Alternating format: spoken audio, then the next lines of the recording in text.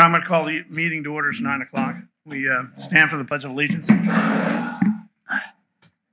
Pledge allegiance to the flag of the United States of America and to the republic for which it stands, one nation, under God, indivisible, with liberty and justice for all. Good morning. I'm having a motion to approve the agenda. So moved. Is there a second? Second. I'd move to amend the agenda. Is there a second to agenda? Second. Okay, what are the amendments? Got to vote on it first. All in favor of amending the agenda? Aye. Any opposed? Okay, Doug? Yeah, I'm going to introduce a motion for the Jenkins Point, the design and permitting to fund some of the monies for that. Yeah, that's under new business. Under new business. Thank you. Okay, Colette? Yeah, and I need to move the succession planning motion to new business, and that needs to be a first reading. Are there any other changes to the agenda?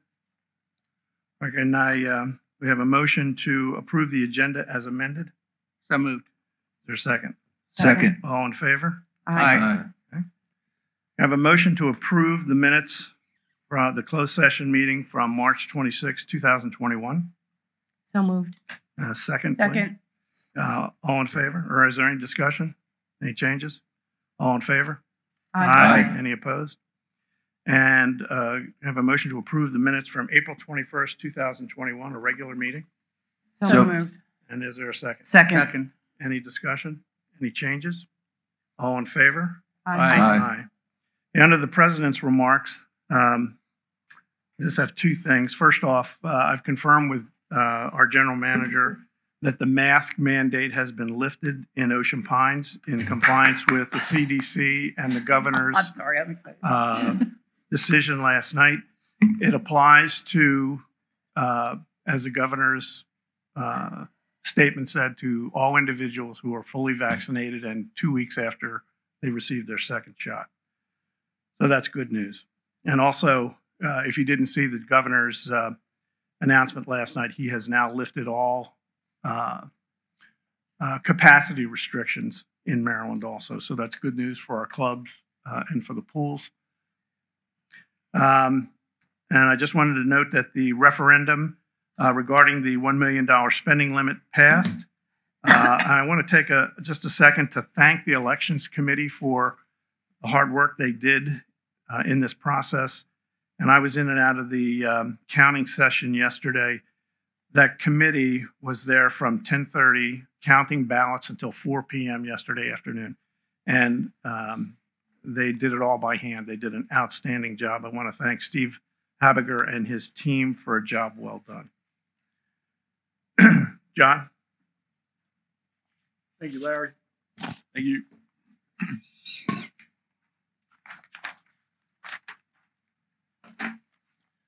Okay, let's just start off. There's just a couple of pictures of what's going on. Top left, pipeliners, and I'll talk more about that. And we've talked in prior board sessions, and the board gave me the approval to move forward on pipeliners. I'll tell you a lot about that, and there was a lot of neat stuff and some good savings. The right, administrating parking lot, I mean, obviously right outside, that's completed. Again, updated to the board and within budget. High Sheriff, trail pipes, I've spoken about that several board meetings ago. Just want to take a picture of that. We are looking at the mailboxes there. As I've said in the past, I always like to try to get experience with something that we're looking at down the road if it's a bigger project and learn from it. I certainly have on other projects as opposed to just diving into it and not understanding what we've gotten into. So the team is working on that. I hope to have some information on that going forward. The Robin Hood Park Playground, you can see a nice picture of that. Debbie will speak more about that. Turn the page. Okay, well, your assessment dollars at work. And this is all about the assessment dollars of all the homeowners of Ocean Ponds. Turn the page. This is the agenda, just an index of what I'll talk about today. Aquatics, Public Works, Finance, and Rec and Parks. Debbie will handle that along with her other responsibilities. Turn the page.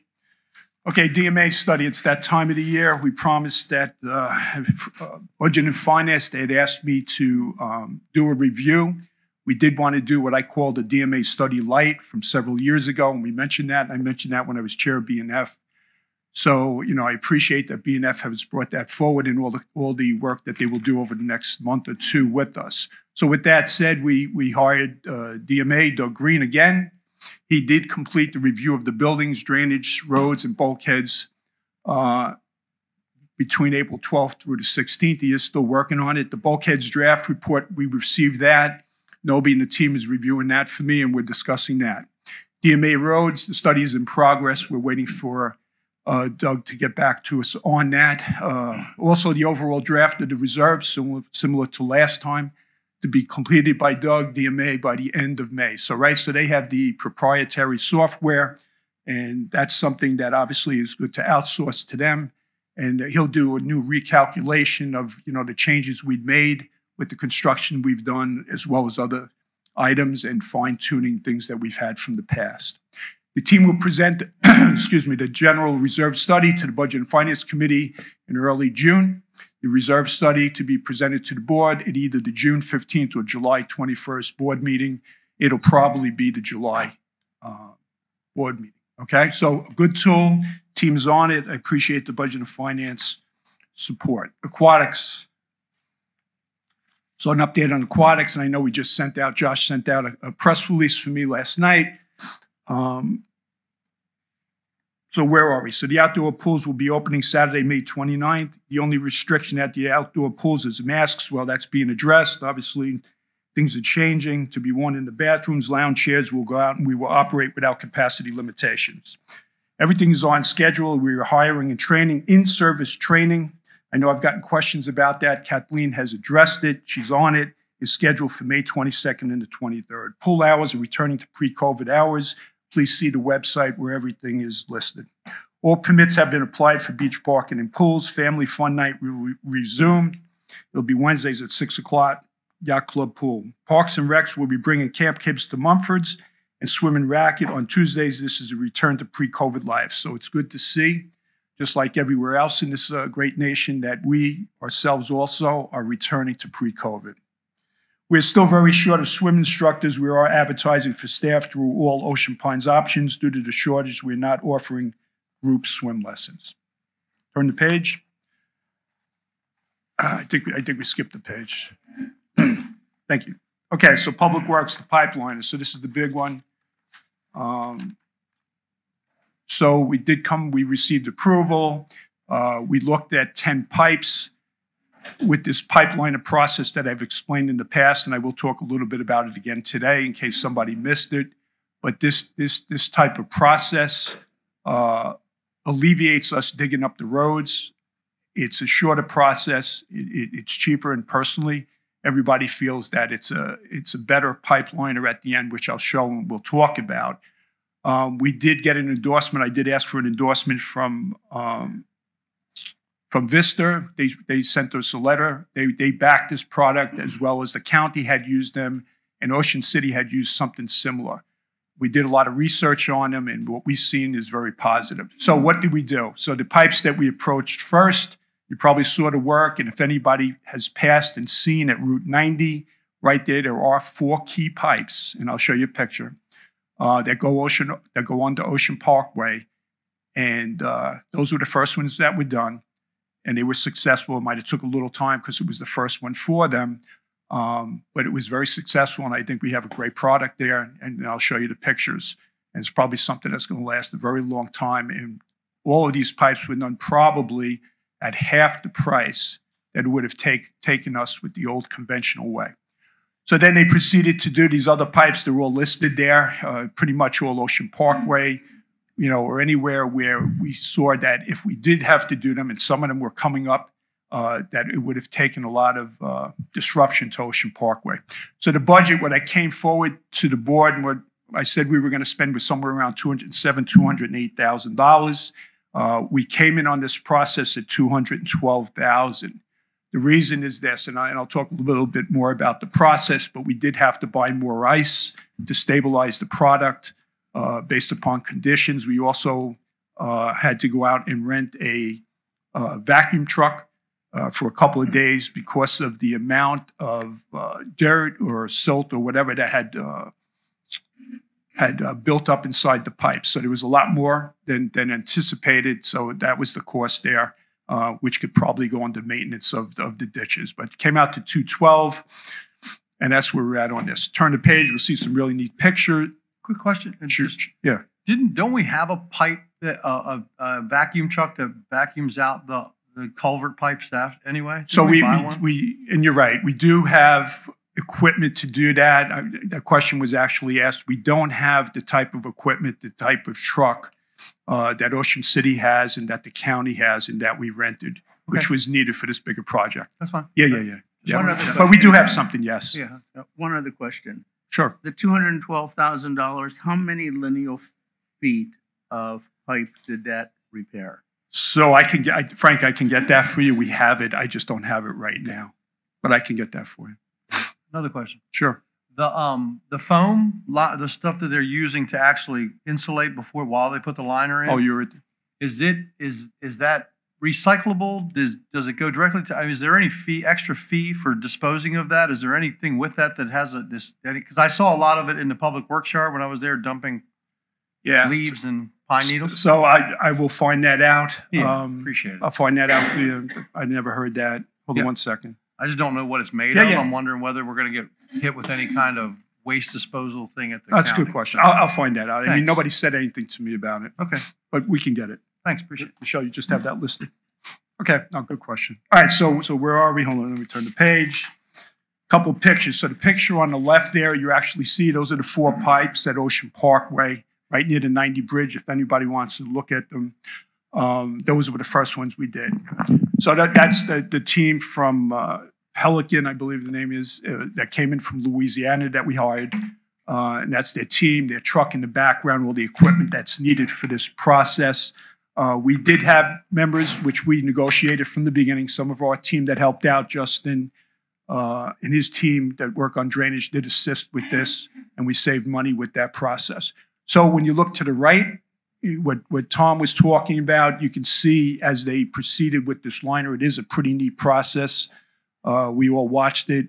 Eddie was there, Nobi and myself, especially the first day, to ensure that everything would be good. And we saw something. Eddie had to help out with the ice, but after that, we had no problem.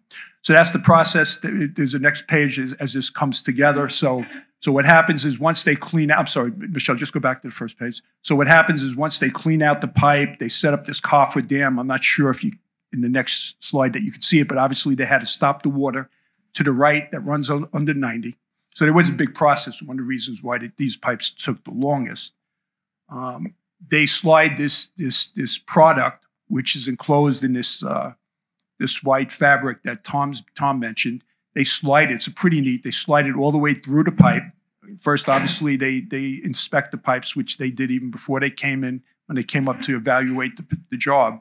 So they slide this through, and then the truck on the left with all the compressors and everything, they build up the compression for the sleeve, which then molds right to the pipe. And then I'll show you the next process because there's more to it. You got to be a chemist. Turn the page. So on the left there, that's the actual cured liner. Sorry. That's actually the cured liner at the end, the polyurethane. So there is a process. Once it goes in there, first they got to stabilize it at a certain temperature. That's why the ice is needed. Then they put this liner through. There's a heat process. There's obviously the compression. It builds up within the pipe. I actually had an example that I left on my desk. You can see this. I've had it. I've shown it to a lot of people, especially board members. This thing is tough as iron and will last a lot longer. Picture on the right, there's your 4 pipes. You can see if you look to my left there, you can kind of see the liner where it extended out from the old pipes. And that's your product. And the pipes are flowing and the water's flowing. Okay, turn the page. It's really neat. We're gonna get this company back next year, hopefully. Okay, so there's the pipeline. Is the next one with the drainage is the Bainbridge project. So I just wanted to give the board and the association some numbers and where we're at with it. And it is on track, it is on budget, and it's green. The time period is we're scheduled. It is scheduled to be completed by the end of June. Right now, we're on track for that, if not a little earlier. There were some things that came across, whether it was a gas line or a few other items that might have, a little change or shift, but totally on target. So the grant was $482,000. The budget we had allocated Ocean Pines somewhere around $235,000, $250,000. Right? We talked about Bainbridge Light and what we were going to do. The contract with EQR, who's doing the project, is roughly $535,000. The first payment was submitted for reimbursement, so we've paid EQR and we've submitted the reimbursement with the county. So we're in that process right now. So in the past, how much did we spend on this? On the overall project, at one time was a little bigger. We spent about $125,000 with Vista and around $32,000 with the county. Turn the page. John, Yes. I'm asking this just because I really don't know, but what, if any, effect does this pipeline project have on the Bainbridge project? Is there any benefit or anything to it? So you're talking about the pipeliners? Yeah. So, there is a huge drainage and pipe infrastructure in Ocean Pines. Right. Obviously, doing the Bainbridge project itself helps with drainage, not just in that area, but everywhere to some degree. The same thing with those pipes. Now, some of those pipes, that water may be going somewhere else. But in general, anytime we do anything to improve any infrastructure there, it helps Ocean Pines. But it is a huge infrastructure. So it's not like I can sit here and say that those pipes are going exactly into the Bainbridge pond. There's a whole maze and everything. Thank you. But it does help. Okay, thank you. Yep. Okay, so let's see. Let me get my bearings. So, all right, so on the left, we have a 4-bay. This is what they're building, and 4-bay. Somebody told me there was 4 bays. It's not. It's 1 bay. It's an inlet of the pond where filtration takes place before entering the main pond, which is on the right. Completion by May 12th, separated by a dirt berm. So what happens is what you want to do, and I know it's down at Route 50, if you ever make that turn off 589, you can see if you look on the right on the ditch there, they kind of have the filtration. They have one layer, one layer, one layer. And anytime you have that, you have better filtration. And that's one of the big items of this whole drainage and this whole project, is to get filtration, to get the water cleaner as it goes out to the bay. So the water comes out from all these ditches, goes into that 4-bay on the left. You can just about see it where they have like a berm. And then the water, there'll be plants there. The water will filtrate into the main pond. That main pond will have what they call benches, and if you read on the bottom. So if you go down there now, before the water's in there and everything, and you look around the circumference of the main pond and even the other one, it's kind of like what they call a bench or a platform. That's where they're going to plant, and all the plants will be, which is a big part of this. And that will all help with the filtration. So if you look down to the right, and I believe I have another slide for it, when the water leaves the main pond, it'll be same thing. There'll be an overflow. Michelle, turn the page, please. I believe I have a picture of it. So on there on the left, right, in the far back, you can see the crane that was working on the berm and working on the 4-bay that I told you about. And then you see the water there, that little bit, that's the main pond. And then if you look to the top right corner there, you see a little sandy spot. It's a little lighter before you get to that tree and everything in the orange. That's the bench that I talked about.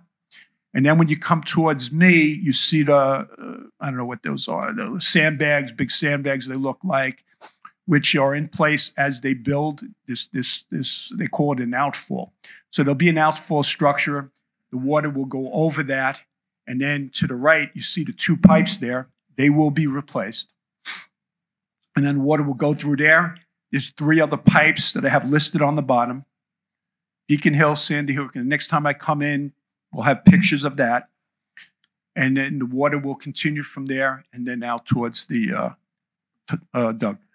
Yeah, John, quick question. So Sure. You're going to replace those 2 pipes you're going to replace the whole pipe rather than doing the liner when there was, Yeah. Is that what I'm hearing? Yeah, so that was all, we already had that. Yeah, we're going to Okay. replace it with the old way. Okay. Yeah. They're also, it's going to be, I believe it's going to be different sized pipes and stuff, but I'll have more update on that next time. Yeah. And then I'll have pictures where that will go down to those 3 sections that I have on the bottom, and we'll show that as it goes all the way out to on its way towards the bay. All righty. So hopefully I gave you a good idea of that now. Next month, I'll have the rest of the pictures, and the next one is June. Probably, I'm hoping it'll be done by then. Okay.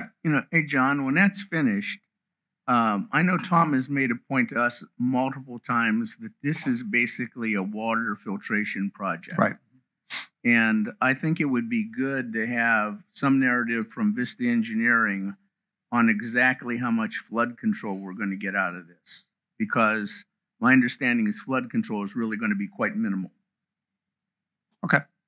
Michelle, please write that We're not down. gonna know But it's all about done. filtration, you're right. But it's all about moving a lot of water into places and having it filter through, and then the excess to go out. So that's why we're doubling up the ponds, going to make those pipes bigger, putting in the ladder system to actually have the water absorbed by as it's going in, so you don't have as much just filtered into a pond and overflowing into the backyard. Right. And the reason I want that, Tom, is, the first time we get a big rain and you get flooding down there, rather than somebody come back and say, well, you just wasted $500,000 for something that didn't work. It's not a waste. That they understand exactly what the intent of It's the project filtration. was. Right, and what I would recommend, if you go over to the Bishopville prong over when you're going into Bishopville, right there as you go over the end of St. Martin's River, they put $1.5 million into that filtration system coming because the chicken farms are up in Sussex County.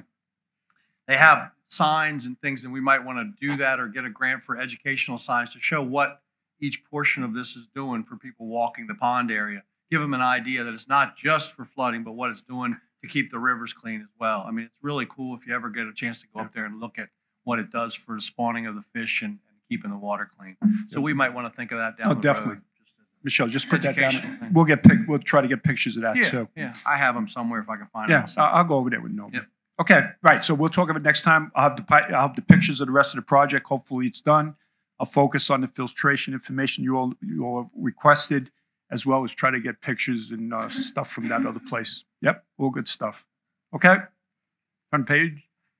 All right, where am I? Finance. All right, finance, always in the news, but obviously we've come to the end of our fiscal year. So what's going on with finance right now? So the year-end audit is in progress. TGM, our new auditors, are on site for preliminary audit procedures. They were here April 19th. It's internal control documentation, questionnaires, walkthrough procedures. Now they are a new firm. However, they've been here in the past, so we didn't lose any continuity or anything like that, bringing TGM in. They're doing the inventory test counts April 3rd. They did it April 30th at the end of the year. This is all standard procedures that have happened in the past. Just trying to give an update on where we are with that. Right now, not anticipating any situations or anything. Have spoken to the partner there, Chris Hall. The biggest thing that would be different from prior years is obviously the PPP, which I've talked about in prior board meetings, but I will touch on again now. Okay? North Star, I know I always get a lot of questions on North Star. Our team updates me. We did have a retirement. Steve Grabowski retired, so we did lose a very good resource on that. He has volunteered to come back to help us if we need, and we have a new person in place. But as far as an update from the last update I gave last month, it's basically still proceeding. No substantial change from the last month's report.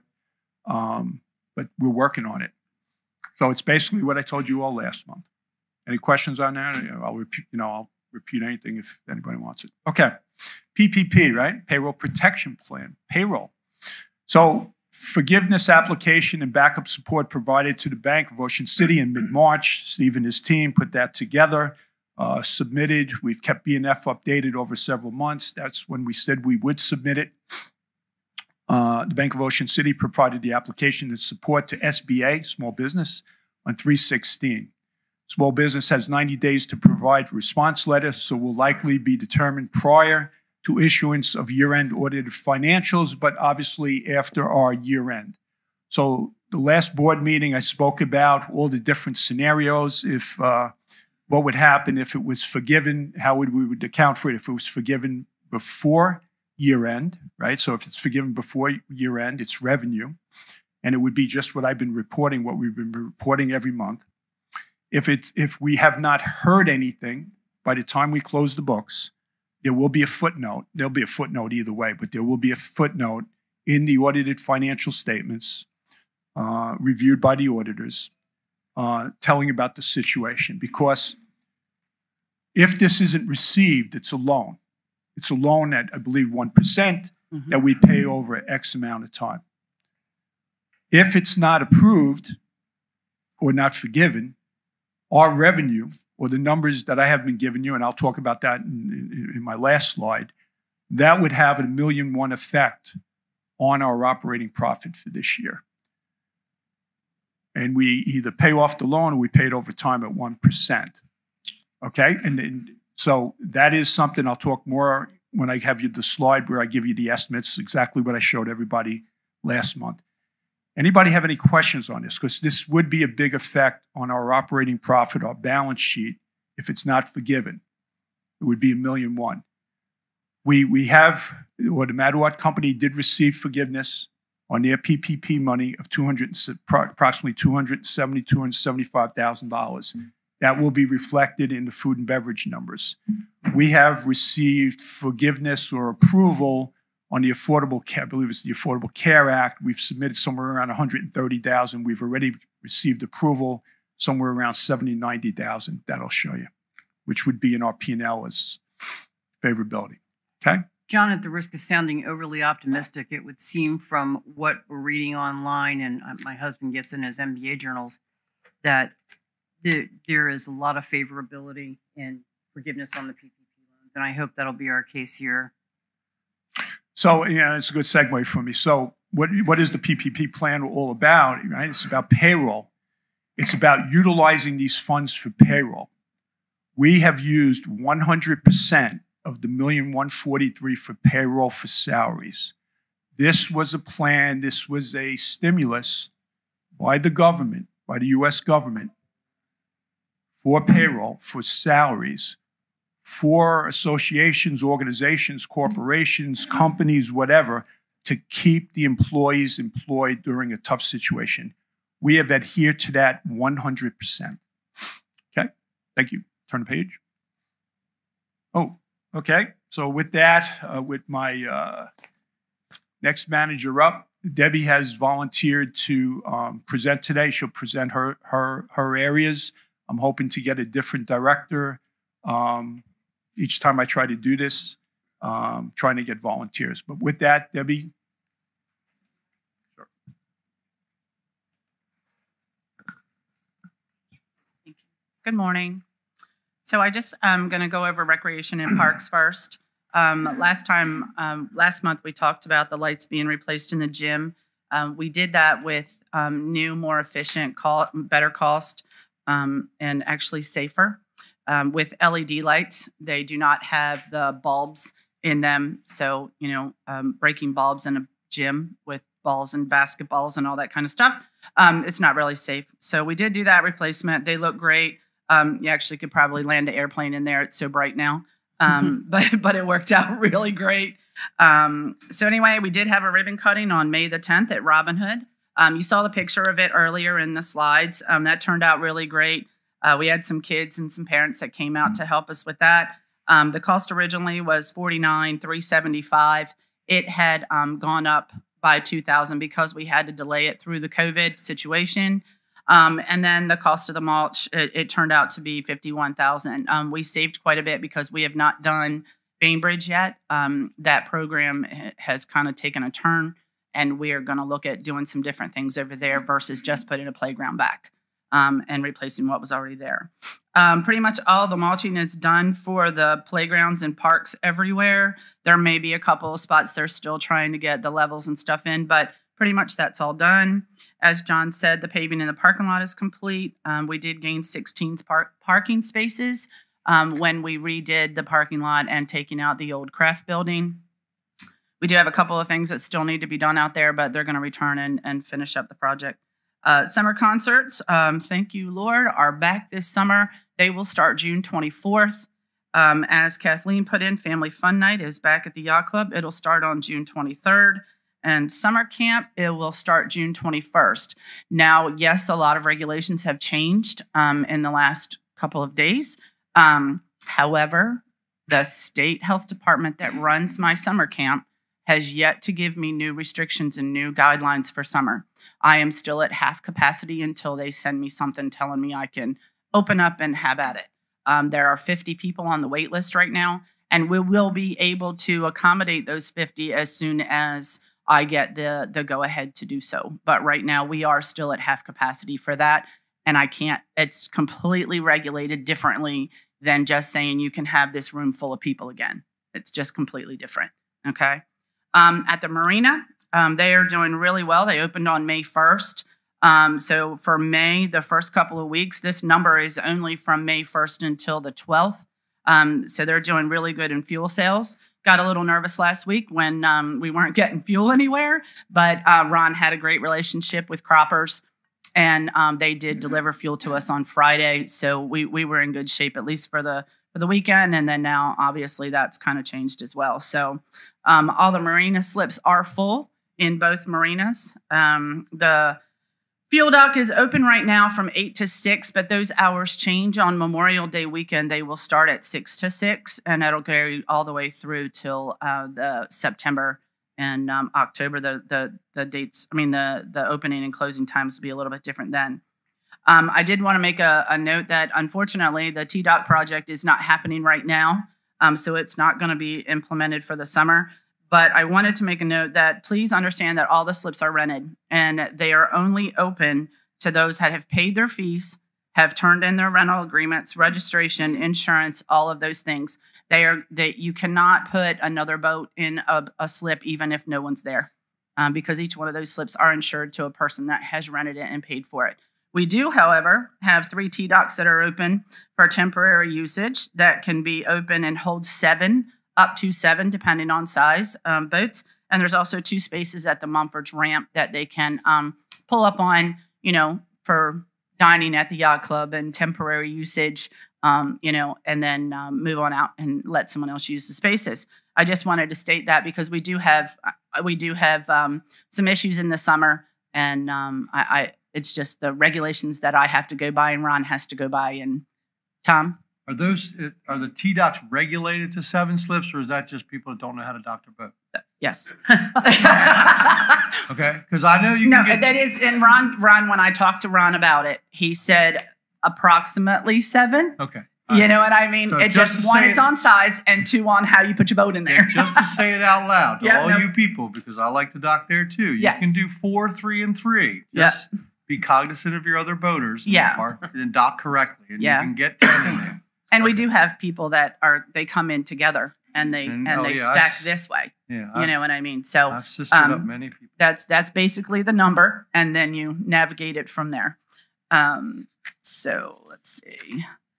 And racket sports. The resurfacing of the tennis courts is complete. Terra Firma is continuing to work on the pickleball courts. There was a little bit of a problem this week, so they're having to come back so that we can make some adjustments. So that will continue at some point next week. So as I put here for the new pickleball courts, obviously these statements are made by Vista, but I couldn't kind of word these any different that they were going to make sense. So I just went with the statements that I had gotten back from them. So where we stand right now with the new pickleball courts, obviously, is to date they have completed the wetland delineation. The field survey is required to prepare a base sheet suitable for design. We have also coordinated with Dave Bradford of Worcester County regarding his requirements for location of all new improvements so as to allow him to permit the construction near and in the critical area. So where they're at is in the back side, all the way on the opposite side, closest to Public Works. And in that area, the county has asked us each time we've added to the racket center, I need you to do this. I need the drainage area put in. I need these little trees put in. All the things that they asked us to do in the past, because we've added more courts of different types out there. The county needed us to show where every one of those things have been done because we're now trying to infringe on those things and requirements that they've asked us to do. So it's taken a little bit longer. They had to come back out and resurvey, make sure and take pictures that we've done everything that they've asked us to do. And then all of that now has to be sent down to them, and they have to go through it, make sure all those things are done, and where we now can put the new courts out there. We are hoping that it stays within the county and that the county is able to approve it without it having to go to the state. Only, because they can, it doesn't have to go to the state as long as it's not infringing into the critical area, and there's a lot of wetland area back there. So we have, it's not just as easy as saying, yes, you can put it there. It actually has to meet their standards, and we all already know that. So they hope to have the conceptual design next week, and they can share it with Ocean Pines. Following everyone's okay, we will finalize the plans, process through Worcester County Critical Areas Planning, and as well go through Worcester County Soil Conservation District. So we're getting there, but as I said, it's just taken a little bit longer because we have to show all the things that we've done in the past in order for us to expand. Debbie, Yes, ma'am. I want to thank you for coming to the Racket Center this week and being there to hear the progress that center has made and the new ideas that they have for enhancing their revenue stream. Mm-hmm. I have responded to many complaints about the parking over at the Racket Center. For those of you that may be there or have driven by it in very busy hours, the parking is all the way out to Manklin Parkway.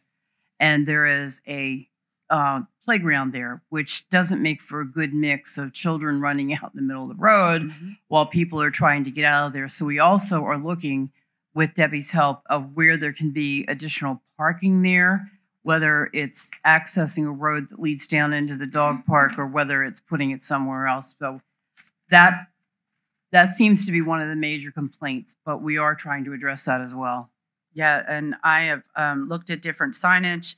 The little guy that has a little flag that's trying to tell you this is a children's area, things like that. Those things are actually very hard to find. And we do have new signage and things that is going to go up, but apparently we are not able to put in speed bumps. The county says no to those. So we're just trying to figure out how we can make more spaces, not have the cars next to the parking lot or the playground, and not have children, taking that risk of running between cars. Debbie, because there is a lot of people that come in and out of there. When you get 150 people playing at the Racket Center every day in the summertime, it is hard to accommodate all these vehicles. Should we look at putting a barrier fence up there, John? I mean, if we're that concerned about children running out into the street, and I've been down there, and that's a big playground, it may be something we need to look at from a safety standpoint. Oh, sorry.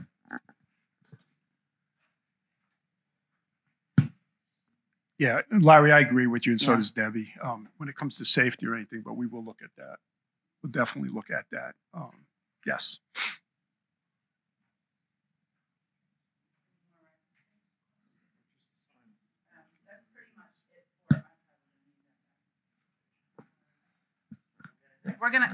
We're gonna get a new mic. As far as beautification of Ocean Pines, we have replaced some of the flowers at the golf course on the 18th hole.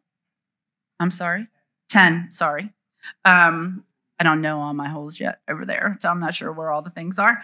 And there's a few ladies at the golf course that takes care of the flower beds and the weeding of the golf course at different holes, along with the golf maintenance and public works. We're working on different things out there that will not be overgrown, that can kind of sustain themselves a little bit with a little bit of maintenance for the longevity. Versus it looks really cute now, but it doesn't last as long. So. But they are working on that. The work group is gathering new ideas to make the entranceways a lot more inviting and attractive as you're coming in. We're looking at different ways that we can not spend a ton of money, but also bring those up to life again. The cherry blossom trees, they look great on Cathel Road if you've seen them. They're also going to be placed around the pool side, if you will, of the Southgate Pond, and that's going to be beautiful. We're putting, now that this project is done here, all the buildings are done and the paving is complete, we are now getting a new front entrance sign that is going to be made much more structurally sound. No, there won't be as much maintenance that needs to happen to it. And, most of the people don't even know that there's a sign there because it's been so long since it's been replaced. So that's going to be probably by the end of June.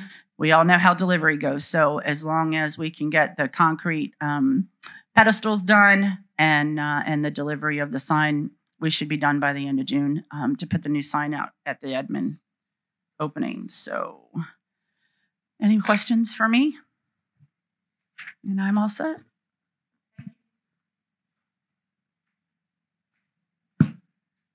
Thank you, Debbie. So just before I get into the financial, I just want to talk about a couple of things. Backtrack, the beautification. It was an initiative I started. The money that we've used for it, and first of all, I have no problem getting people from my team to volunteer for that project, that initiative, and it's really good. The funds that we've used for that is from the landscaping budgets, and we will continue to do that and hopefully do more. Very excited about the cherry blossom trees. I think it's going to give a beautiful look to that pond area coming off 589. What Debbie mentioned, the garden, which is off of 10, is really for the restaurant, for the view of the people sitting on the deck there. And that whole side area there is all going to be a garden. We've been working on that. So that's coming along nice, and we will continue to improve on that. Okay, so with that, I had said I would talk about the financials.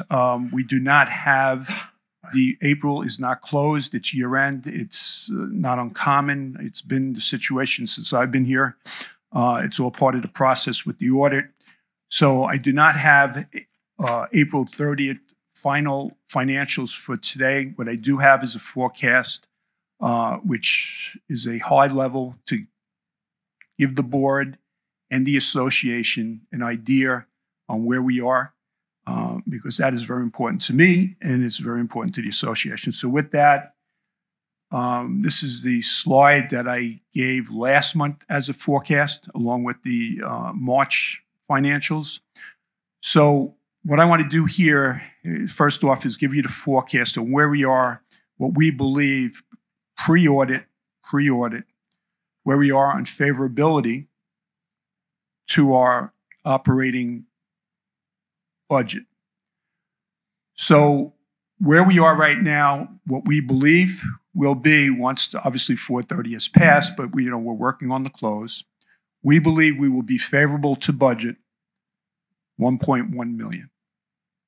So that's a big number, and I want to explain that number like I have. And I talked about it a little bit before.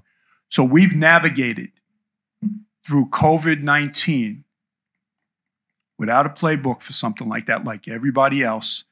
And we tried to make sure that we would not have a runaway freight train with our expenses and anything else. We had plans.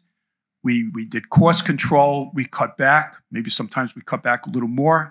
We had situations with hiring people, laborers, and there's a couple of reasons for it with Public Works that we're trying to correct, as well as other things. We did shut down expenses, but we kept everybody employed 100%.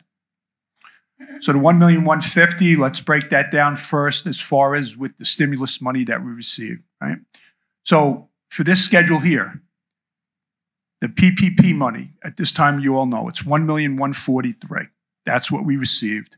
And again, it depends on if it's forgiven or not. If it's not forgiven, that 1,150,000, we subtract the 1,143,000 from it, okay? The food and beverage PPP, which the Maddox company received, and it's baked into their numbers, was 271,000. That has been forgiven. So that will be in our revenue numbers, our operating profit. The same thing with the coronavirus relief or the Affordable Care Act. Like I had mentioned, probably we've put in for we've gotten 105, around 70,000, 90,000 of that, and we'll have the final numbers next time, has been forgiven or approved. So first, I just want to show you, if we had not received any stimulus money this year, with all the cost cutting and everything else, and I'll break down high level for you all, what we lost and where we lost it. we would have lost $370,000. We already know now that the 271 and let's say the 100 is forgiven, right? So that's 371. So what we're forecasting is that if the PPP money is not forgiven, we believe we will come basically flat on the budget. All right? If the PPP money is not forgiven, then obviously subtract 1,000,001. Any questions? Okay, good. So let me give you some highlights now of what we do believe and what caused all this for the year. And again, what I'm saying is even, we believe we should be fine. If I just look high level at the numbers and what you're probably going to see, where did we lose money from operating profit or the budget last year? Well, if you take aquatics, if you take beach parking, because obviously with aquatics, we were limited to what, 50%? There was many limitations there in aquatics. So to budget, we're anticipating somewhere around 175, 200,000 loss or unfavorability for aquatics. Beach parking, somewhere around 180,000 for the year, unfavorable to the budget. Food and beverage, because this $271,000 is baked in their numbers, unlike the rest of the numbers, they kind of come in kind of flat, but they would have lost that plus more. So it's mainly those two areas where we came in unfavorable. That's offset by rec and parks, where with decreasing all the programs and everything, there is a lot of expense with all that. So we definitely had a plan. Debbie had a plan in her team, and we definitely saved on that, as well as in other areas. Again, everybody was fully employed. Public Works, we weren't able to fill positions, which you all know from the budget process for next year. We had a tough time filling them, getting laborers, or even getting work done because of COVID. But not just because of COVID, we also have seen a situation, and we are addressing, and you'll probably hear me come back in a few months, the minimum wage that we pay for the laborers, we're just not finding anybody. And that's not any different than anywhere else, or whether it's servers or or other type of employees on that. So that's something for another day. So that's pretty much it. All right. We'll have the financials. That's pretty much where we're at. Any questions on that? High level. Frank. John, so to put all this kind of in perspective, with now into the COVID apparently right on us, right? We would anticipate beach parking to kind of come back. Yeah, so I actually was going to say it. And I'll give you what we've seen so far. And Ruth Ann updates me on this on a routine basis. The beach parking is, to use Ralph's line, knocking it out of the park. Gotcha. We have gotten numbers so far that Ruth Ann said she has to go back to see when the last time we had numbers this high. To me, that's a big time metric. Gotcha. Of where we're going to be for this peninsula. But given that, the other thing is we seem to have a structural loss in aquatics, even with the comeback from the numbers we've seen. No matter what happens, aquatics will not make a net off, will not comply with our, as you call them, scrolls, M02. Correct. And you're right. The aquatics number that I gave you was the unfavorable to budget, but into what you called the structure of it, aquatics, I think, was scheduled to lose 380, right? No. Without the COVID, they were scheduled to lose about 130. Yeah. So with the COVID, you're right, with the number 350. So you're right. There is a baked-in number besides the COVID. Yes. So, and I guess the bottom line is, from coming out of COVID, we still have a structural problem with aquatics that needs to be addressed to bring it in line with what it's supposed to be, M02. And we might, but it's kind of iffy right now, have one also with golf. But golf looks like it's going to make M02. So let's talk about that, because I do want to talk about the aquatics and the racket sports. Now that you're bringing it up, I wasn't going to do it today. The golf for, what did I just close out? 2021. We're scheduled to only lose. We're only going to be around $50,000 But to budget, golf is going to be, probably 30, 40,000 unfavorable. And golf lost the month of May last year and June, 6 weeks. And we're basically coming in on budget.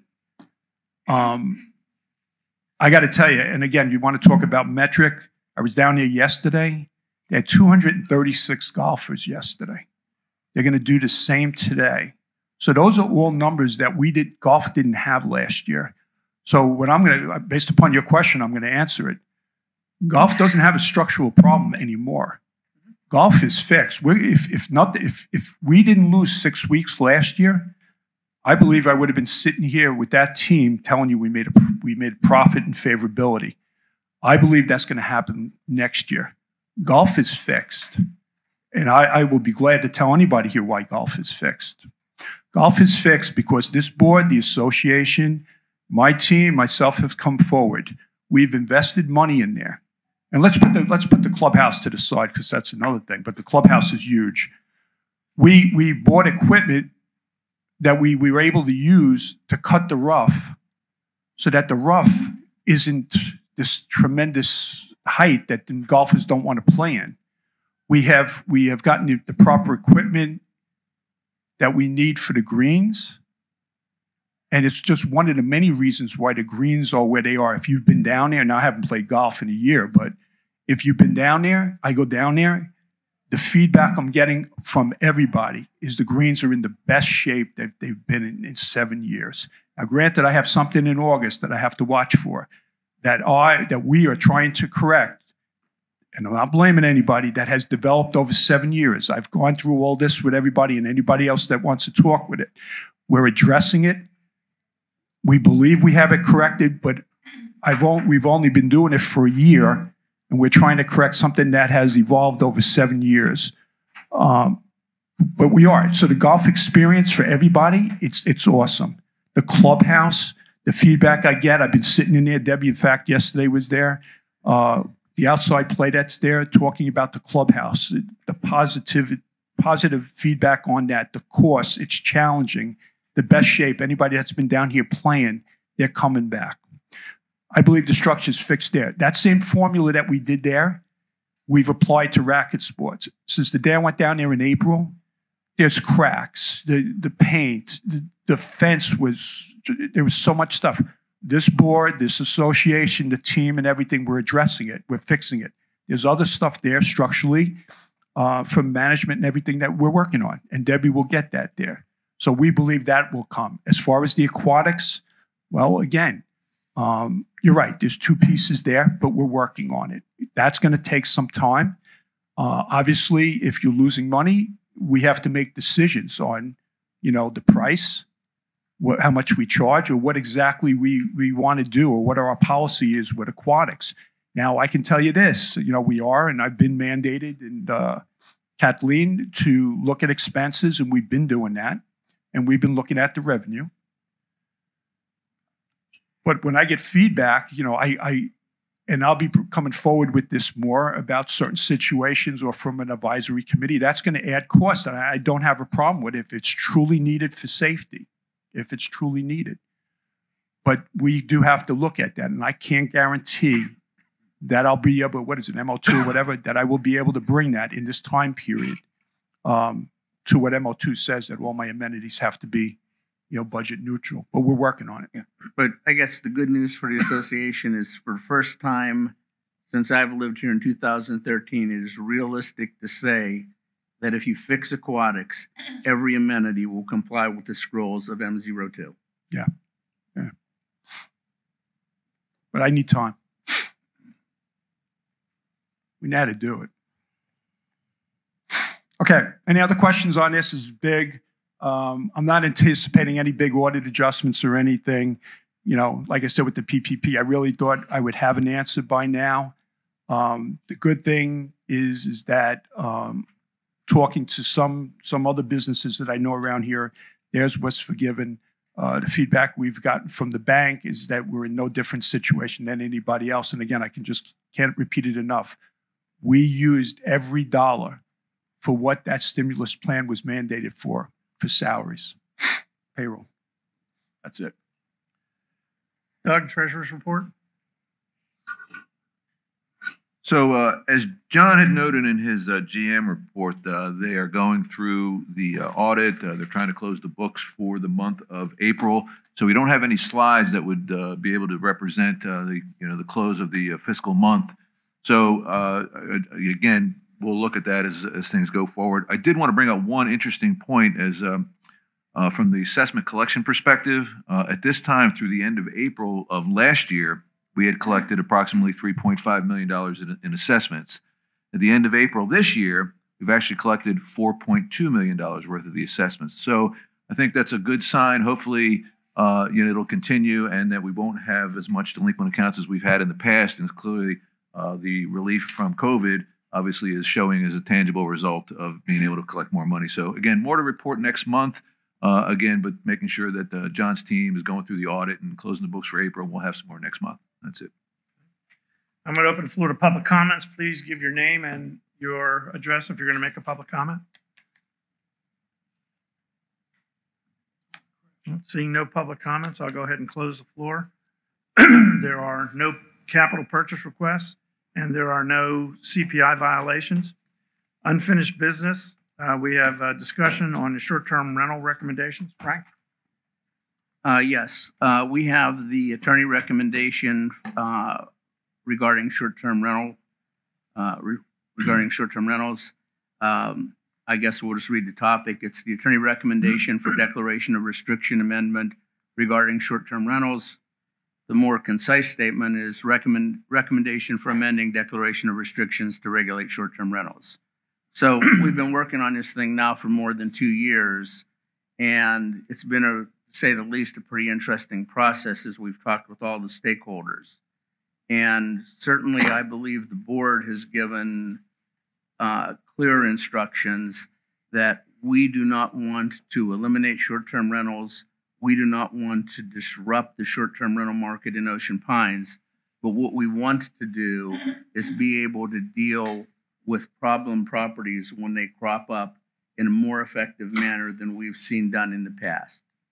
So what this recommendation is, which is attached, is to amend a declaration of restrictions in each section to exactly follow the county code, which should have been followed for the past 2 years. No more restrictive, which is the direction from the board. No less restrictive, which is the rule under Maryland's law. So it is exactly, if you're renting short terms and you're in compliance with the county, you're going to be in compliance with Ocean Pines. No questions asked. The second thing that will happen is we will have the ability to declare or to set up our own penalties for violation in short-term restrictions, and that's where we found the shortcomings with the existing law at the county level. Now, from a just practical standpoint, our job is to stay in our own lane and not to deal with anything that goes on down in Snow Hill, and we're going to continue that.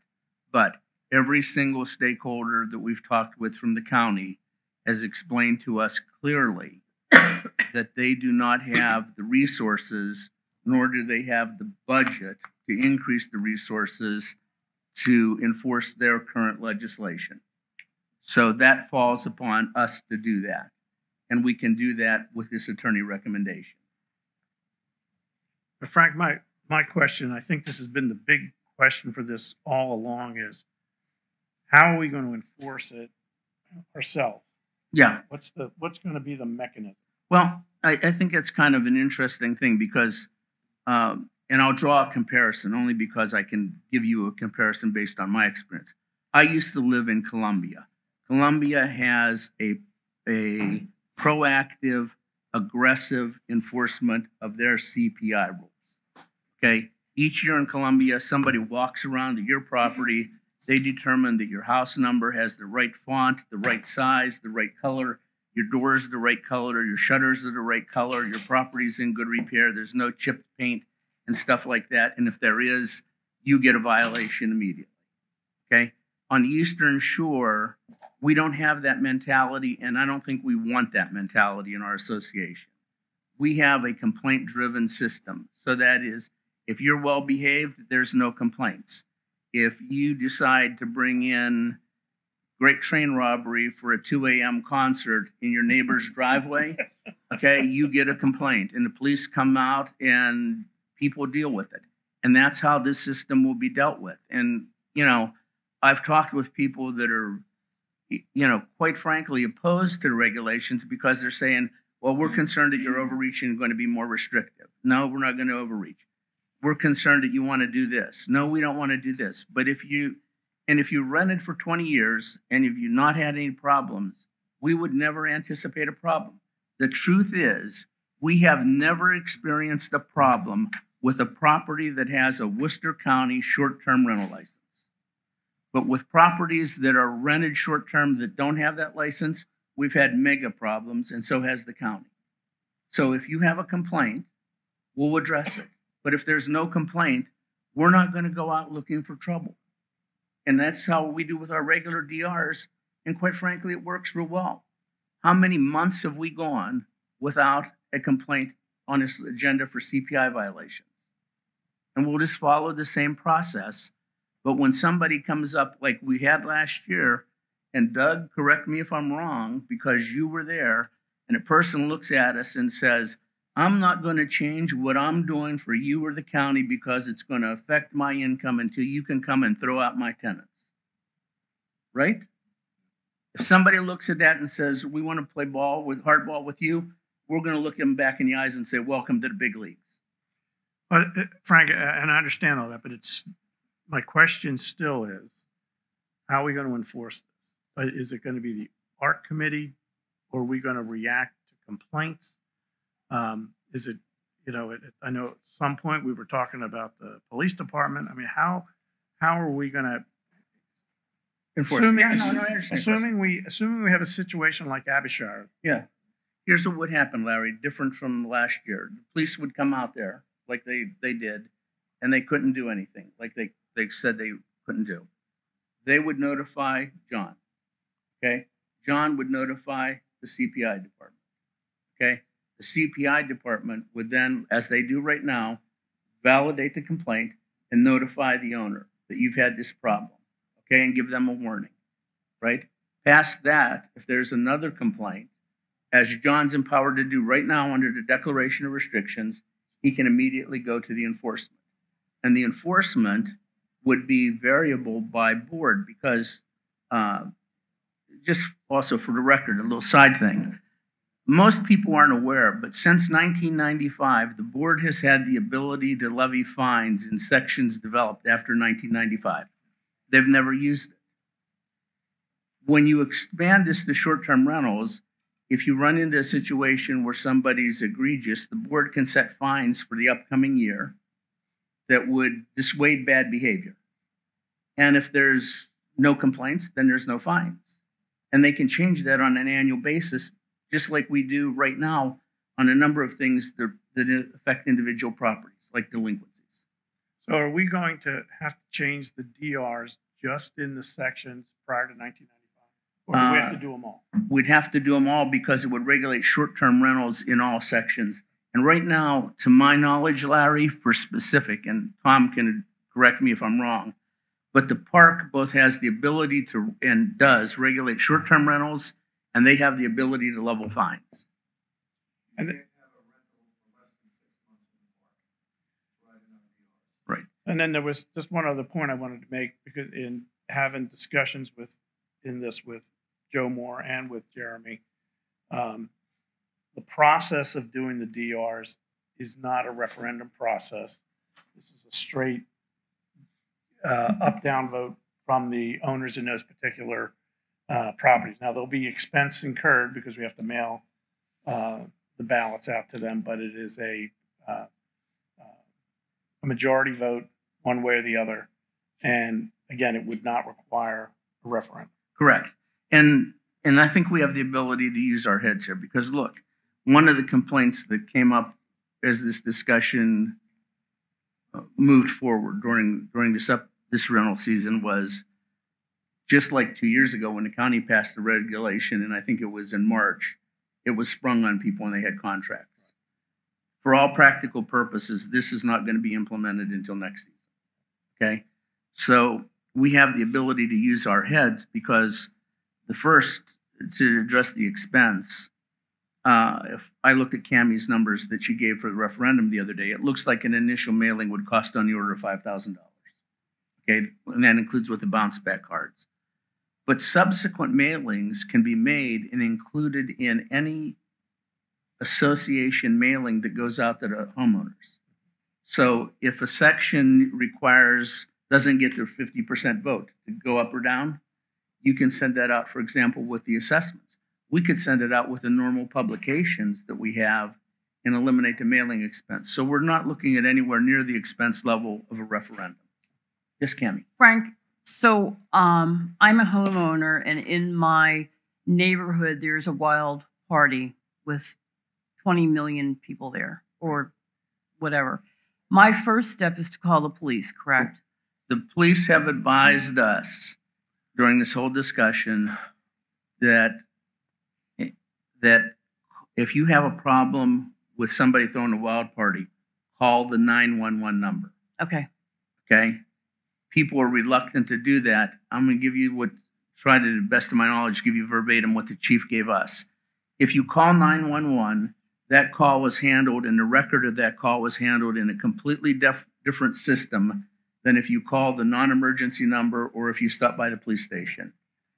If you call the 911 number, and it's a certain number of 911 calls made to report a disturbance at a certain home, there is county laws in effect that the police can work on. Okay. But if you stop by the police station or call the non-emergency number, it's an entirely different system. And, you know, it seems like it's, I can't use the word here because I'll get in trouble. It seems like, I'll just use the initial, it seems like a CS kind of thing. Okay. But the fact is, as you know, as an attorney, when you go to court, they expect this kind of documentation. They don't get it, it doesn't count.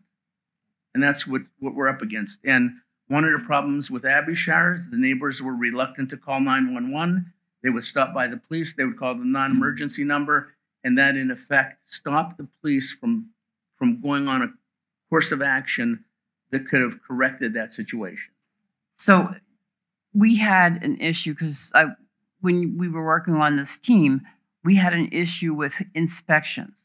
Yes. What can you, for the people here, and I guess for those who are watching this from home, what can you tell us about what the final decision was on inspection of the home?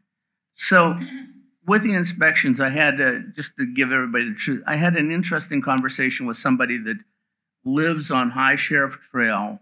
They have a short-term rental that is directly behind them, and they have a Worcester County rental license.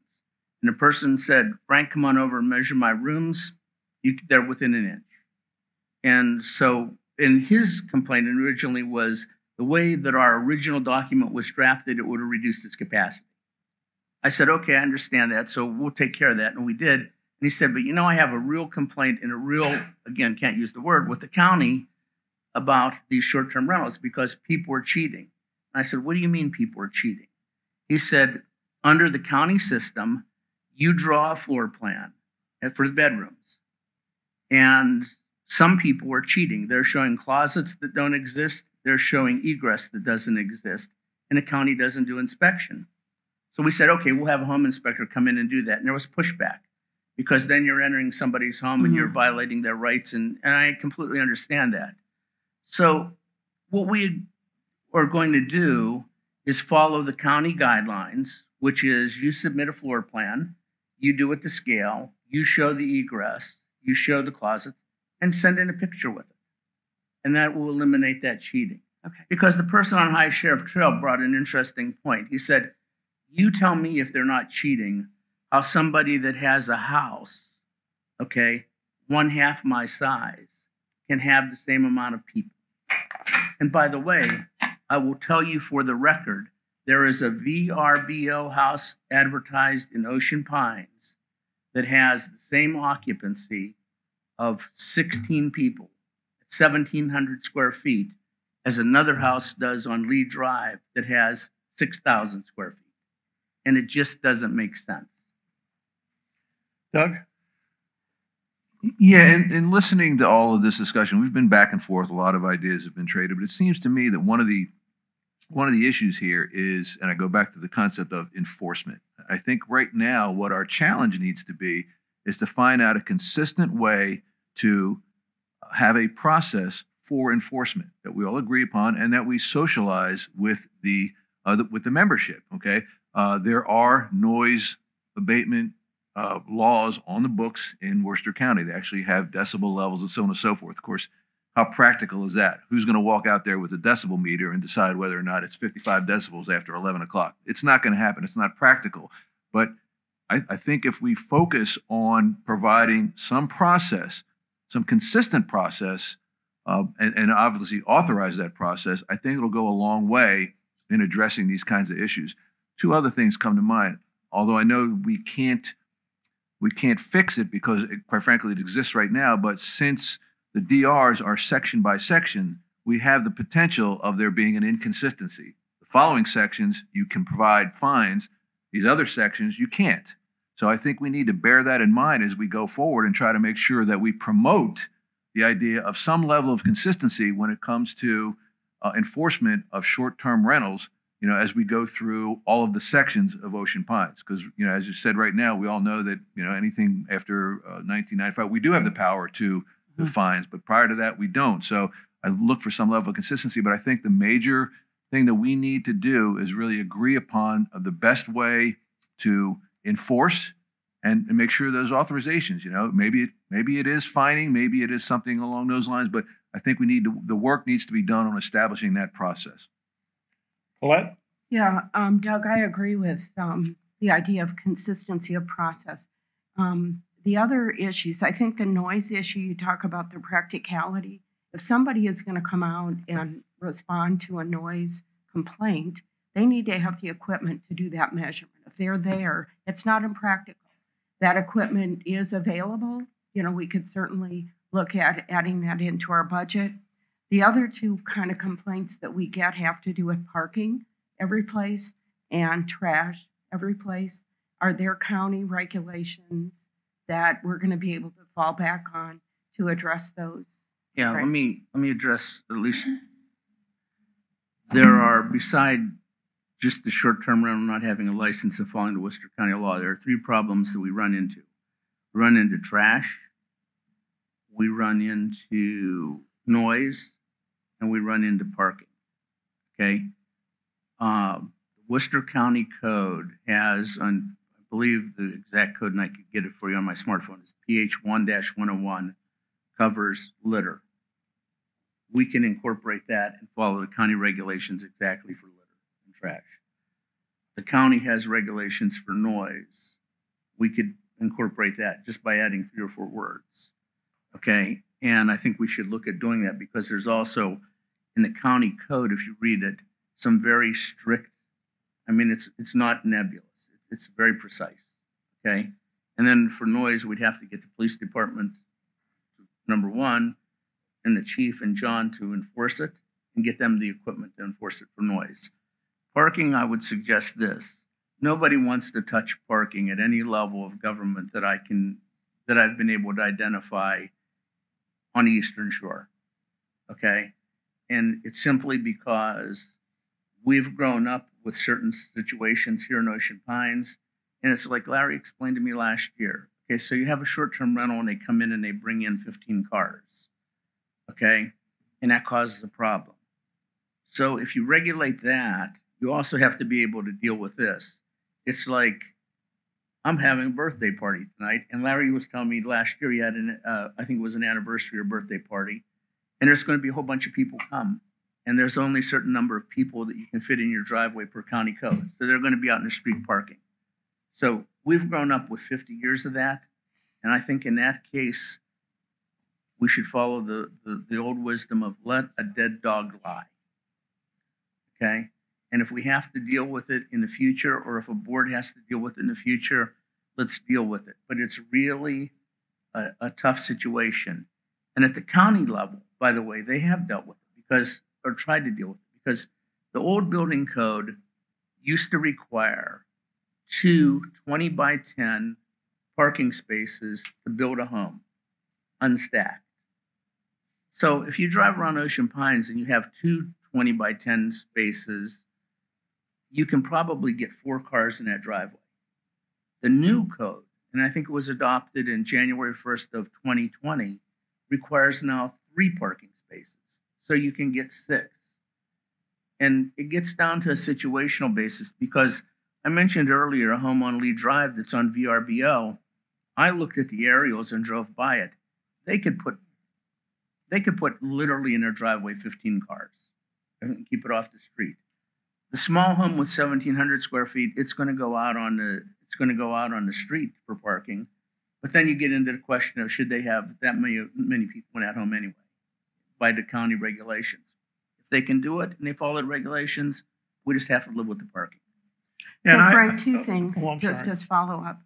One, it sounds like what you're saying is that we would need to adopt the county regulations for noise and litter. That is correct. Okay. Secondly, the culture that you talk about, I agree that there is a culture, parking party culture that we have in Ocean Pines. For example, if my neighbor is going to have a noisy party and have extra cars, he'll come over and tell me, and he'll even give me a nice bottle of scotch to compensate for my inconvenience. But with the proliferation of short-term rentals, this is not a once a summer event. It's an every weekend event for some of these people. Yeah. And that good neighbor culture does not prevail. 2 points. Number 1, I'd like to swap neighbors and get a bottle of scotch. The second is, I think at that point, Colette, the other thing that is kind of maybe we haven't given just due with, we have a very good working relationship with the county, and everybody at the county, including the commissioners, the county staff has worked very hard with us, and they've been very responsive and have worked with us to make this thing work. I think if we as a board or a future board feels there's a parking problem in Ocean Pines, that's the time to sit down with the commissioners and talk with them and see what we can do community-wide. But it is going to be an issue that, it's just, it's kind of like a radioactive issue, because if you do it for short-term rentals, based on everything we've done so far, I can tell you the attorneys are going to say, then we have to do it for long-term rentals, and we have to do it for full-time residents. Well, let me interject on this, Frank. So again, you're talking about the party we had at my place. Almost 2 years now. And beforehand, I talked to the chief, and I knew there was going to be a lot of cars.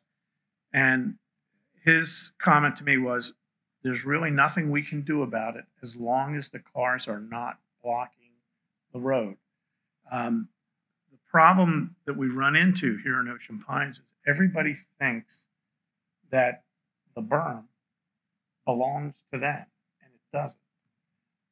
So the chief indicated that, if the people are parked on the grass and it's not the homeowner's property, they're not blocking the driveways and they're not blocking the street, then they're fine. Two wheels They're not off the going to street. They're not going to do anything. Right. Tom? All right, quick question. So this, Frank, this section, this TR2-106, is that in the guidelines already, or is this the new portion that you're trying to put in? No, that's in the county legislation. This is all pure county legislation. Okay, Tom. so here's my issue. And this has always been my issue. It's never going to change. I don't believe that we need another enforcement issue in the Pines and restrictions on anything. I certainly don't believe we need any fee structure on getting rental licenses for Ocean Pines property. And it states right in here that provides that after providing the owner of the licensed property an opportunity to be heard, the county commissioners may revoke, suspend, or refuse to renew any rental license issued due to material falsification, rental license, blah, blah, blah, due to anything that they may decide. My opinion is this has been such a hot topic, and we've talked about this, that we have enough people behind it in Ocean Pines to put a little pressure on the commissioners to actually start enforcing all of these regulations in the rental agreement. It's just that simple. I mean, they're making all the money. They're putting it in their pocket. I pay my $200 per rental property to them every year. there should be a little bit of extra that they can pay somebody to go enforce these things, to go and look at the properties, to get pictures and do that review. They have one girl, as far as I know, at this at the rental licensing department, and she was the same one that was there last year. So I understand your process. We've talked about it in length. My opinion is, personally, we put together a group and try and go to a commissioner's meeting and say, look, you have this. I can get 10,000 people that are paying this $200 a year, and they're going to go, if we're getting them, if we're spending the money, why don't you have a way to enforce it for the bad apples, which is 0.05%, if that. I mean, it's really not that big. So that's always been my opinion, and my mic, I've talked too long. No, but Tom, that's where I am, and I know to enforce it through Ocean Pines, to have a CPI inspector go out there or something like that, it's hard enough to enforce moss on the roof and things that we have problems with. I just don't see us getting involved in that and it being a good thing. Well, your point's well taken, but let me respond to that. I would say this: get your group together and go down to the county commissioners as a private citizen. That's not the board's purview to do that. But in the meantime, okay, we have firsthand experience with the county law in a problem property. It didn't work. I beg to differ. Why did the Abbeyshire property get solved? Okay, Did it go to court or did it not go to court? No, hold on.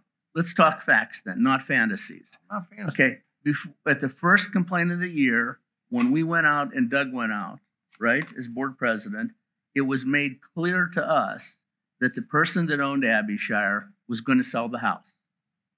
So them selling the house, which eliminated the problem, it had nothing to do with the county enforcement. There are 102 rental days between Memorial Day and Labor Day. They were advertising that house at $400 a night. Okay? When the commissioners went out there to get the enforcement for Ed Tudor, he and his staff had to drive by that house every day to validate a citation so they could go to court, so that when they testified in court, they could say, yeah, we gave the citation because we saw this doing that. They're not going to be able to drive by every day on a single house in Ocean Pines. They don't want to do it. They've been instructed not to do it. They don't have the resources to do it. In that time frame, okay, that person at $400 a day made over $43,000 in rental. Okay, the county commissioners got involved, okay, brought the weight of the county there, started writing citations. It was at the beginning of the summer, and in February, the court fined that owner $500. So you go through the whole season of the neighbors being tormented. You go through the whole season of the county doing what they can do. You go through a whole season of somebody making $40,000 a year, and they get fined $500. And the owner wasn't even fined. So here's the thing. I would say, take your point. And by the way, I don't think it's a bad point, and I don't disagree with it at all. Go down to the county commissioners. If this is on the books and the county commissioners do what I believe you're saying is their job, then we don't have a problem and we don't have to spend any money on enforcement. If they don't do their job, which clearly happened last year, or I won't say didn't do their job, they weren't effective in doing their job, right? Then you don't have the neighbors running around with their heads exploding and their hairs on fire, asking us why we're spending $1 million plus for a police department that can't do anything. And we step in, and I will grant you, we do the job somebody else should be doing on their legislation. But guess what? It's then us handling our problem with our neighbors with a problem property rather than going down Snow Hill. But I'm not discouraging what you're saying, because if they do their job, we don't have to do it. And I don't disagree with anything you said. And I know that they only fined them $500. My point is that they don't have enough. If they don't have enough employees or people, staff to do this job, then hire more staff. They have an opportunity to find somebody, but it takes them 6 months. And let's work with them to fix it so they can find somebody $500 a day instead of $500 in 6 months. That makes a difference. I think that the issue is that, as Larry said, we can't enforce parking on the sides of the street. There's just issues, and we're going to go to referendum in every different section. And again, as Doug said, we could have sections that we can't enforce and sections that we can. I just believe that our focus should be on getting the county to do what they say they're supposed to do, rather than us coming up with a whole new set of rules and regulations and doing it ourselves. That's just my opinion, and that, you know, and I think that if we put together a grassroots effort, there have been bigger other issues that we've done that have come together that we could be able to do that. So that's, I mean, that's just where I stand. You know No, by the way, I know. Look, if you want to put together a grassroots effort, I'll sign up for it. Right. But my point is, I think that we are remiss in our duty as a board when we can do something and to alleviate a problem, given the fact, and I'll give you 100%, that maybe the county should be doing a heck of a lot better job than they are.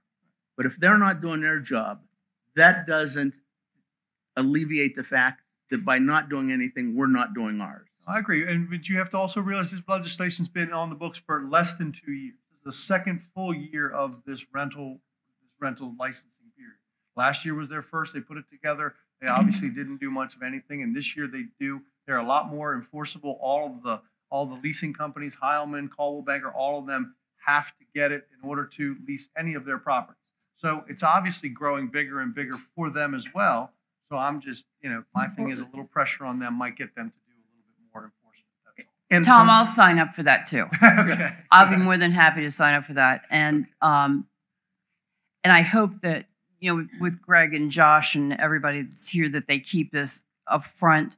I just have two quick observations on this. The noise ordinance is really tough because the noise ordinance is measured in decibels, and in order to find somebody with violation of a noise ordinance, you have to show that that particular machine has been continuously calibrated and the person who operated is trained to do so. So, you know, that's a kind of can be, but one of the things that I talked to Joe more about is that if we have these problematic properties, you know, folks, we can take this to a judge in Worcester County. We can get an injunction and we can present evidence to the judge that this person needs to be shut down.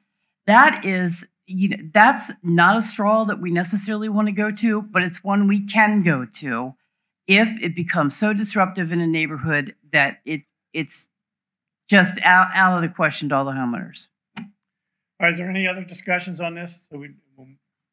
Yeah, you know, this work group that you're going to put together, Tom, to grassroots effort this, it sounds like what you need to be focusing on is encouraging enforcing the county to engage in timely enforcement, not something that's weeks, months, or half a year down the road from the infraction, and that the penalty is significant. So it's rapid and significant penalties. So is that what you're signing on for here? I mean, I will go and personally talk to Chip and Jimmy first off and see what their thoughts are on it, and then I will get together and figure out which direction we need to go in order to get those things implemented. But I And think if we can, if it's available, and if it's not, we'll get the public involved a little bit, because Yeah. there are a lot of short-term rental people that are here that don't want to see the properties like Abbyshire. I would say the majority of them, 99% of them, Yeah. don't want to see that because it's a black eye on them. So yes, I mean, I will go in and talk to those guys. Hopefully, I can give them a call this week. but my understanding is that the county's already told us that they can't do timely and they can't do significant. And that's why we're here as Because they don't Ocean have Farms. staff. Because they don't want to spend money on If staff. that can be resolved, fine, but I agree with Frank that the failure of the county to do what they should be doing does not absolve us of our responsibility. And that's really the issue, that the county, I mean, I've spoke with Chip and Jim Bunting from the very beginning on this, and they made it perfectly clear they were not going to push for enforcement. As a matter of fact, if you remember, neither of them voted for this county short-term rental regulation. Both of them voted against it. And besides that, the penalties are in there. If I remember correctly, it's $50 for the first day, $100 every day after that. Well, there are the penalties. It goes to court, and unfortunately, the judge only awarded $50 or $500. So it's not as easy as saying, let's make the county do what they're going to do. I mean, I didn't say it was easy. I just said, let's go in that direction and try it. I mean, the more it happens, as you know, the more publicity it gets, the more it actually gets people start paying more attention. Yep. I mean, if you don't do anything, we just sit here and go, okay, let's put together a regulation for ocean ponds, and let's figure out how to enforce it, and let's figure out what the fines are going to be, and let's figure out what the cost is going to be per short-term rental person. And then, then for me, I'd rather go the other route and say, look, let's just start getting them to at least give it a try. If you don't ask, you don't know. I mean, that's the point. And you did ask, but if more people ask, you get more publicity on it. Is this a possibility? I'm just saying it's possible. Well, This is not where I want to go. I'm saying, Tom, start the effort. I will. We can run in parallel with it. I agree. And worst case, I mean, absolute worst case situation, the county could adopt stronger penalties. They could increase their budget. They could increase their staff. And you know what? We have something on our declaration of restrictions that we simply wouldn't enforce. But I'll just submit to you, we went through this with our regular declaration of restrictions 2 years ago, okay? And it has been, if you go back, literally months since we've seen a CPI violation on our board agenda.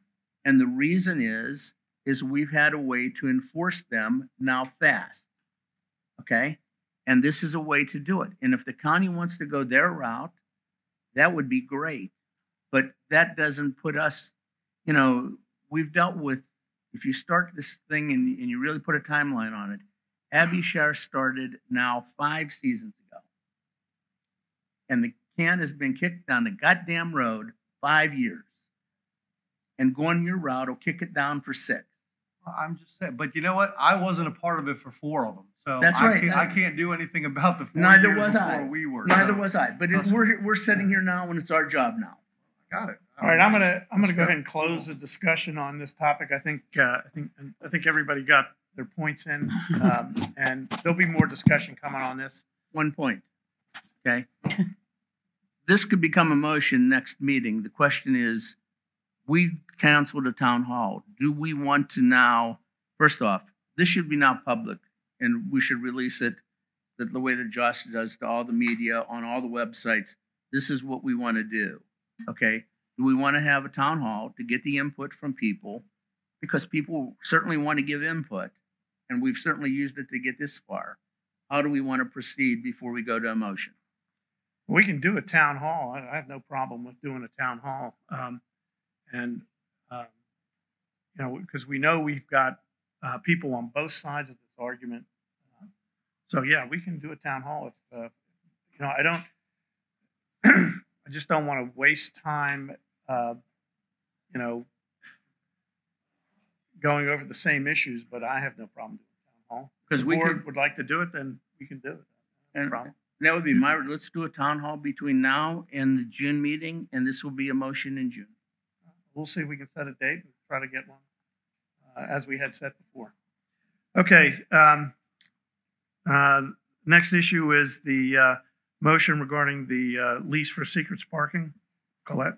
Yeah, the motion is to approve a 5-year lease with Secrets for OPA Oceanside parking lot for $60,000 with a 3% per year escalation clause, with Secrets paying the property taxes, as well as a 2-year extension of the existing Bayside parking lot lease with effective dates for the 2 leases coinciding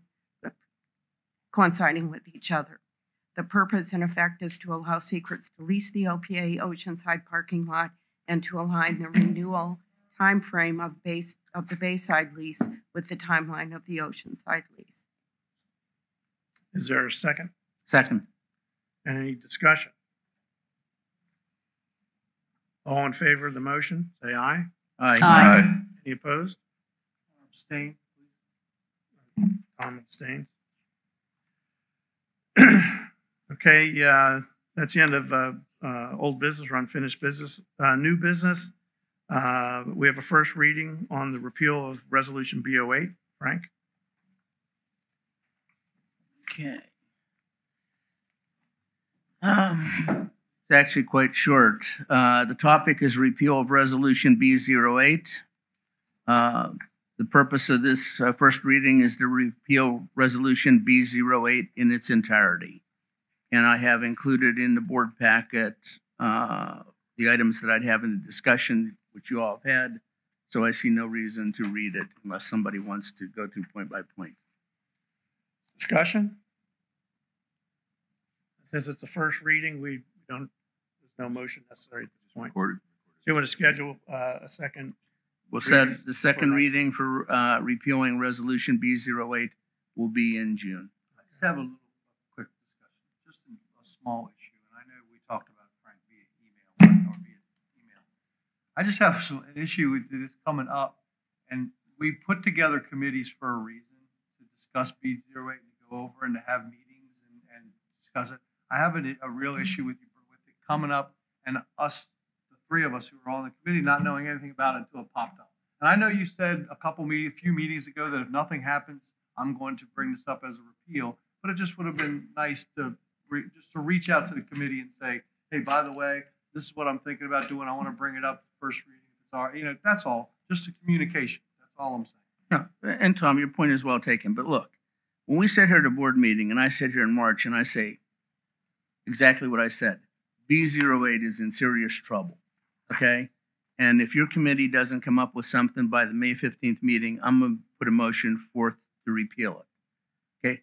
That, in fact, puts the ball in your court. I totally agree. I'm just saying we have a issue with communication on this board as it is. I just think it would have been courtesy to say, look, I'm putting this in rather than just popped up. That's just me personally. And I just, because we did have a meeting and we had a committee and we put these committees together for short-term rentals and for everything else. And usually we have discussion about it, the Bainbridge project, the drainage and things of that nature. That's all. That's just, if we're going to have committees and we're going to have groups of people putting together information about getting rid of a resolution or making a resolution better, I would just like to have communication with them. Perfectly understood. But let me ask a question. Has your committee met? Yes. Okay. I'm perfectly willing to admit, in the way that the bylaws are set up, friendly amendments, they're just reading. So the committee has 30 days to come up with the recommendations that they would like. My first reading is strike it out in its entirety.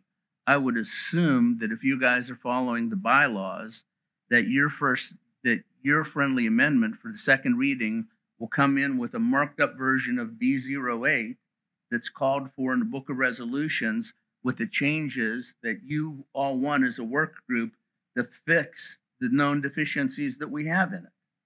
And you have 30 days to do that. It might come up as just a repeal BOA. Not a question about that. Really, that wasn't the issue I'm bringing up. But thank you for giving us 30 days. We'll have another meeting and discuss it and let you know.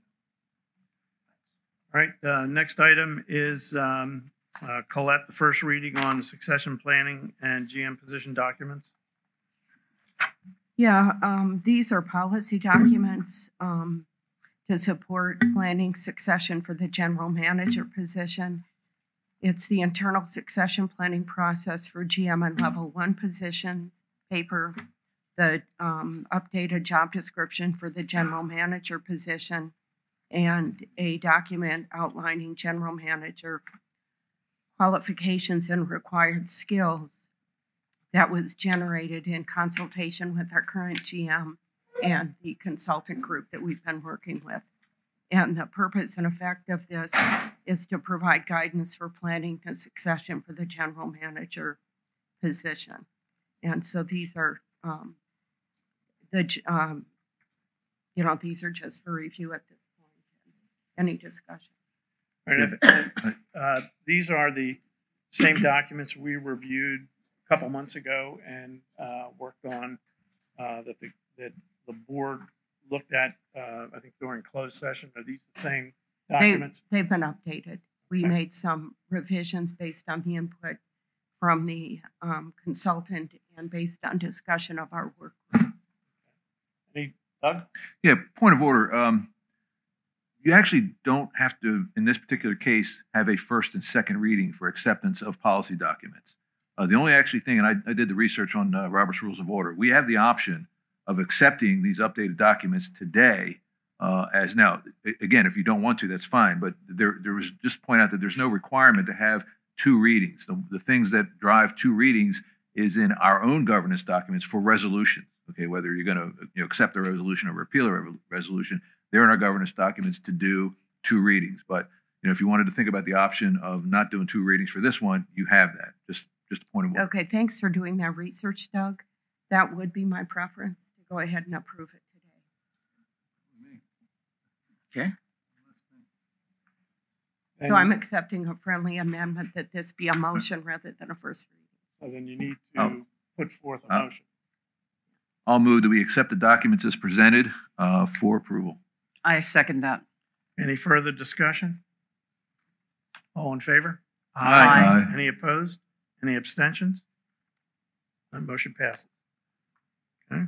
The next new business item is, Doug, the Jenkins Point motion. The motion is to approve an expense of $10,000 for the design and permitting requirements for the Jenkins Point proposal. The purpose and effect is this expense will establish a commitment by Ocean Pines to move forward with the requested funding from the state DNR for the proposed project. In the background, there was and this was taken from the Maryland Coastal Bays submission. The Jenkins Point Restoration for Resilience project seeks to enhance resiliency for the Ocean Pines and Osprey Point residential communities and adjacent recreational and community facilities through the design, permitting, and ultimate implementation of a natural and nature-based restoration of Jenkins Point, an eroding peninsula in the Isle of Wight Bay, to strengthen natural infrastructure and thereby protect communities from the adverse impacts of climate change, including the increasing frequency and intensity of coastal storms resulting in shoreline erosion and flooding. Is there a second? I'll second. Discussion. Yeah, I have discussion on this. Yeah. First off, I want you to understand I support this Jenkins Point project. However, my concern is that when we were first contacted about this and we had discussions with Maryland Coastal Bays, they made the commitment was that Ocean Pines would not have to incur any expense for the engineering portion of this. That was their initial commitment, and that what the work that was going to be done, as we know, could be $2 million, $4 million, and that in fact the grants would cover that. We would not be chipping in for that. My concern is that just like what happened with the Bainbridge project, we were originally told things, and in fact, as we move further on down the pipe, we're paying over $250,000. Now, I agree, $10,000 is no problem. I'm going to vote yes for this, but I want to make clear that this is what we've been told before, and my concern is we're going to move down the line, and $10,000 I don't have a problem with. If they're going to come back to us for more engineering costs, and we end up, John showed the slide earlier today, our engineering costs on Bainbridge were $121,000, in addition to the $32,000 that went to the county that originally we were told we were going to get all that money back, and we're not getting it back. I just want to make sure the board understands that's what did go on with the Bainbridge project. And again, I am full support of the Bainbridge project too. I think it's the right thing to do. I just want to make sure our eyes are wide open as we go into this, that we're not thinking that this is just going to cost us $10,000. Now, I hope I'm wrong. I hope that, $10,000 earnest money basically is what this is, that at the end of the day, they don't come back and say, well, we need additional engineering done and you've got to pick up the tab. That's just my comment. Tom, I think Tom was first. Yeah, I'm in favor of this, obviously, with the exception it's going to get rid of my cut through when I go to the yacht club, because it's going to fill in that little spot, so I don't have to go all the way out and around, more gas. But it does a couple of things for Ocean Pines. Obviously, for nor'easters, it's going to protect that back bay from the yacht club and from Pines Point Provision, Pines Point Marina, and Osprey Point. It also creates another opportunity for vegetation and shell life and things that also filter the water, especially being around. I know we're a clean marina, but whenever you're around a marina like that with fuel and different things, you always have issues with water quality, and it's great to have more shoreline out there to actually filter it as it comes in and out of our back bays. As far as the money goes, the $10,000 obviously is just the earnest money, and the money we spent at Bainbridge, yeah, it wasn't what we anticipated, but it's a project that was so long overdue that if this project gets going and we need to be on top of it and approve monies for it, we'll do it as a board, and we'll look into it and make sure that we're not going down the same road and the same avenue where we get surprised by any funding. But this is a very important project, and they're working with us, and if we can get it done, I'm in full favor for it. It does so much for the river and what we're trying to do throughout Ocean Pines, alleviating a lot of our problems from runoff and from flooding. So I'm all in favor. Go to Frank and then Doug. Yeah. This is your motion. You can go last. Yeah, I mean, first, I support it, okay, and I support the earnest money. I think that, what happened on Bainbridge, I think we've looked at. I think that that's been corrected, and I don't anticipate it. What I do think that we should do, is, again, make it real clear that this is a project to clean water and to protect our shoreline. It's not a drainage project. And I think that, as we go down, I can see now that we're going down two tracks. One is a clean water track, water filtration track. One is a drainage track. And just things being what things are, people tend to confuse them. And I don't want to, we have to be very clear in our communications that we are, in fact, doing this. We're going for clean water. We're going for protecting the shoreline. This is not a stormwater management project, okay, so that we don't get that. Because I suspect, again, that on Bainbridge, we're going to have a heavy rain and somebody's going to get flooded, and we're going to hear, I thought this was going to take care of it. And that's not the intent, and it was never the intent. So we have to be clear.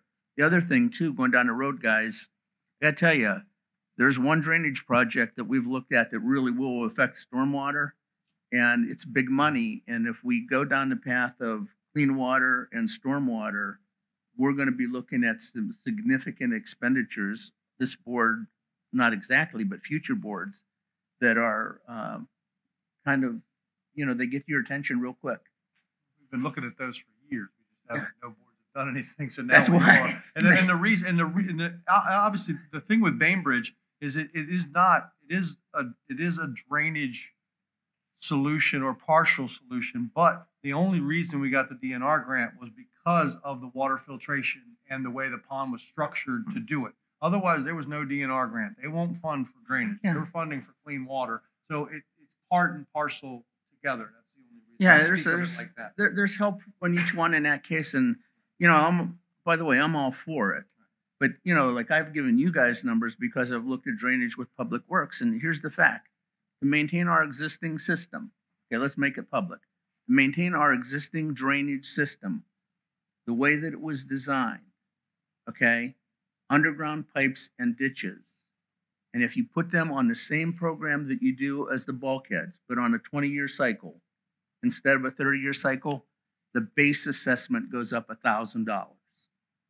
So when somebody throws around drainage as let's do a drainage project, understand the magnitude of the numbers we're talking about and why past boards have kicked the can down the road. I hope the yacht club makes a lot of money. Doug? Yeah, so if you refer back to the email that I sent everybody, showing what we were talking when I met with Kevin Smith and Steve Farr from Maryland Coastal Bays, the indication was that right now it's very favorable. DNR wants to fund these kinds of projects, okay? And they're going with the intent of asking, the state DNR to fund this project and not put any onus on Ocean Pines. However, as we know, we need to be very mindful of, those kinds of things and be very aware that we don't have, kind of this free spending, ability, in order to complete this project. I think the other thing that's really important is, unlike a drainage issue or a water filtration issue, this is a protection issue. They point out and I'll read something from the submission, is that, many, Osprey Point and Pines Point are the two areas that get affected, including the yacht club, and the areas right around that. And a couple interesting statistics is that like with Osprey Point, many of the townhomes sit within 50 feet from an unprotected and rapidly eroding Isle of Wight Bay shoreline, composed of eroding and fragmenting wetlands. So they're looking at this as a protection mechanism. So, again, I think and Tom's right, the DNR doesn't care about drainage in Ocean Pines, but they do care about wetlands. They do care about water filtration and abatement, and they care about protecting the shoreline. So I think it's a good faith gesture on our part to say, yes, we're very much interested in the state's philosophy of trying to protect those shorelines. Like I said, we absolutely should do this, and then let's see where it leads us, knowing that we can't. We've learned from the issues that we had with Bainbridge and keep a very close eye on as this thing progresses. Is there any further discussion? All right. All in favor of the motion, say aye. Aye. Any opposed? Okay. And no abstentions? Okay, we have one appointment today, Ann Shockley. Ann was appointed, was renewed on the Art Committee, excuse me, last month, and we're going to move to make her chairman of the Architectural Review Committee. All in favor? Aye. Any opposed? That's it. Meeting's adjourned. Next meeting is June 16th.